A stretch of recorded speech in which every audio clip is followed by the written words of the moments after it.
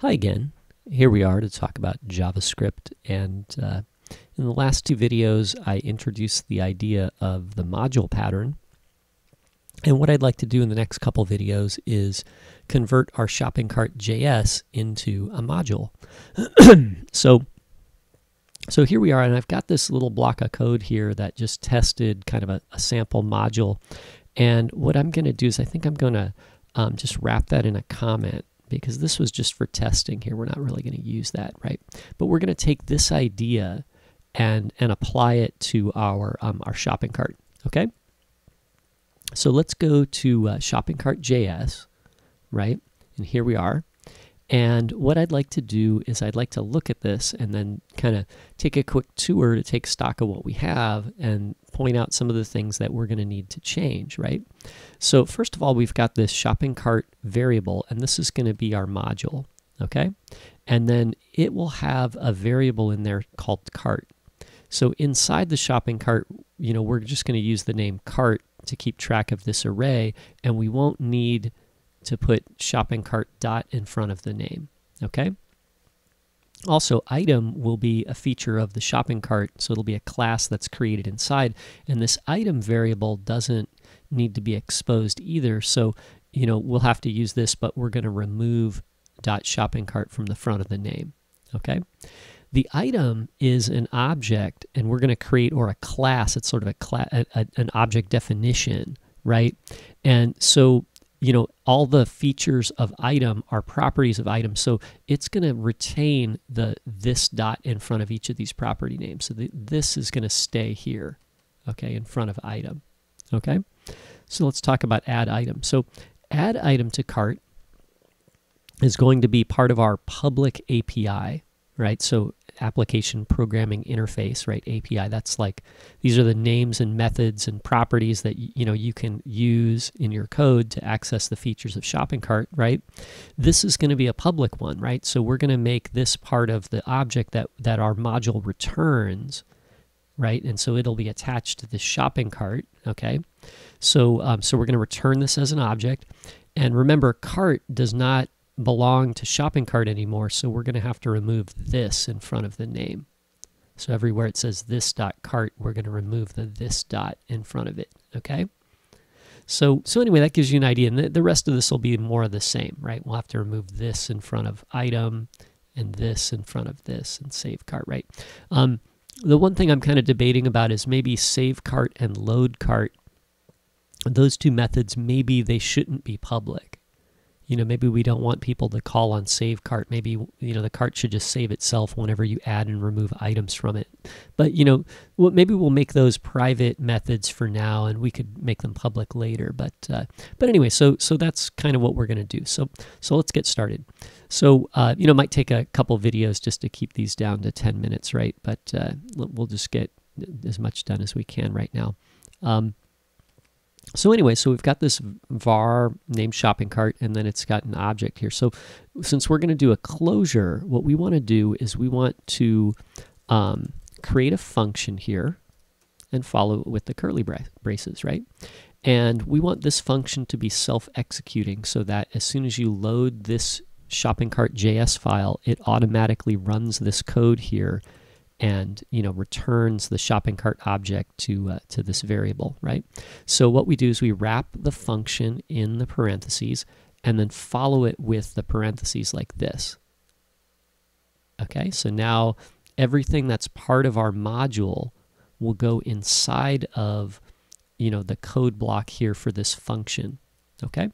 And then our function wants to return an object, and we could name this could be any name you want. I just used object in the last example, so I'm going to use it here again, right?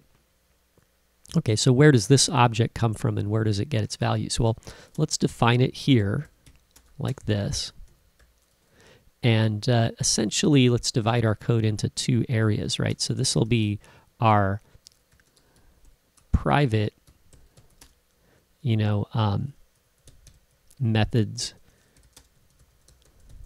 and properties, and then this will be our public methods and properties.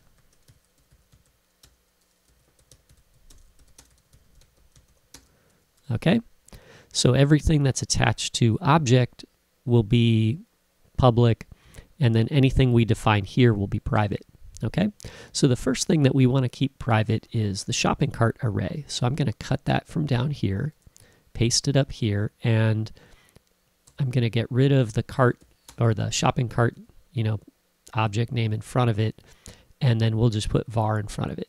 So anything declared var inside of this function will be private. Okay. So item is also going to be a private element. So let's put that up here too. And we'll have to reconfigure this a little bit. I'm going to define it this way as, function item name price count, and then this dot name price and count, and then I'll format my code so it looks good.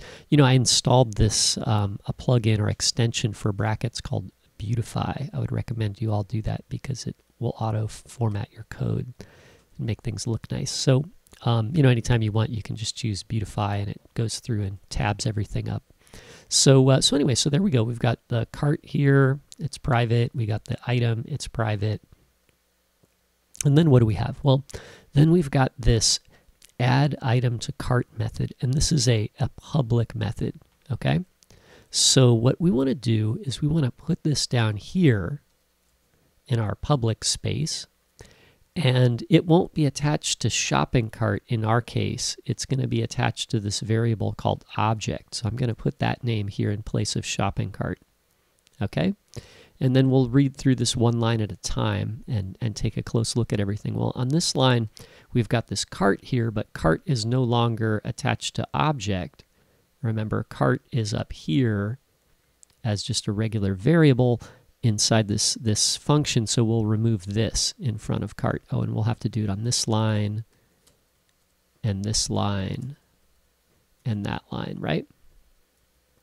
And then when we get down here, you can see that we've got item, and it says this dot item, but this is, this item is no longer a part of object. It's defined up here, so we can just use the name like that. We don't have to have this in front of it. And then there's this dot cart and this dot save. Now, remember I said save cart, we're probably going to make that private. So when we define that, it's going to be defined up here in the private area just the same way item is.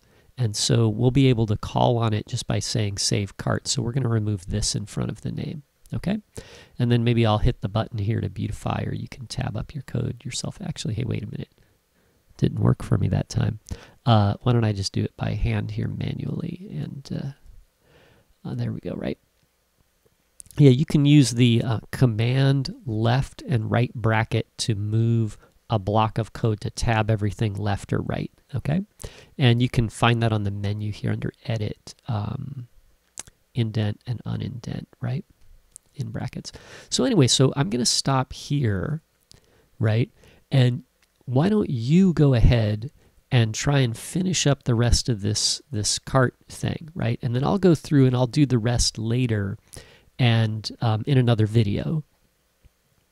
And you can compare your work to mine and you can try it on your own, and then maybe you'll get more out of it that way. And if you have any problems, then you can follow the future video. And anyway, thanks for watching, and I hope that is informative and helpful to people. Okay.